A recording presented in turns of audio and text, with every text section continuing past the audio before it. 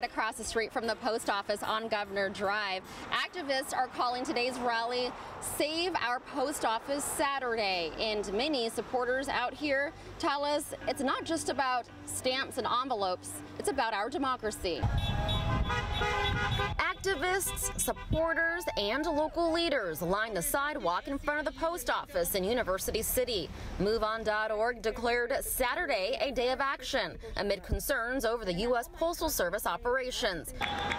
Today's action across the country, they're in support of postal workers. Nearly 700 rallies took place nationwide, several across San Diego County. Residents encouraged to bring signs and demonstrate to save funding for the U.S. Postal Service and keep operations running effectively. So many people receive their medications in the mail. They receive correspondence from their health insurance, from their unemployment insurance, all through our U.S. mail. So we need to make sure we have that going strong for people.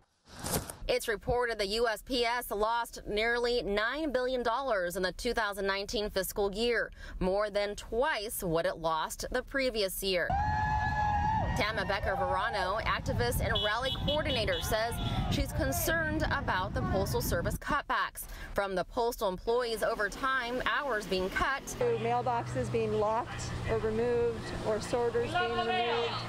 It just painted a picture of concern, and it also seemed like an attempt to undermine the election. She says the community came out strong to support neighborhood postal workers, as well as raise public awareness of the Trump administration and its efforts to slow down postal services nationwide before the November 3rd presidential election. Demonstrating is so fun. It builds community, and it just gets us all excited for November.